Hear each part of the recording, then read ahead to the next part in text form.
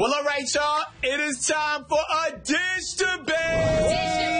Dish debate. Let's go. Now, let's take it to these hootie streets. Now, Hooters heard the hooting and hollering from their female servers and is now backtracking from the uniform mandate that waitresses trade in their already short shorts for the new thong style of shorts that they were looking at. Now, company reps shared that they are now giving them the option to choose from the traditional uniforms or the new ones, which I think is kind of cool because not everybody has the butt for that. Now, Santa, how do you think Hooters should have handled it, homie? Should they backtrack or just stick to their rules? Man, let me tell you guys something. If you guys handed me a pair of shorts like that to wear this morning, you'd be seeing dish new booty. Like, I would commit fully to this.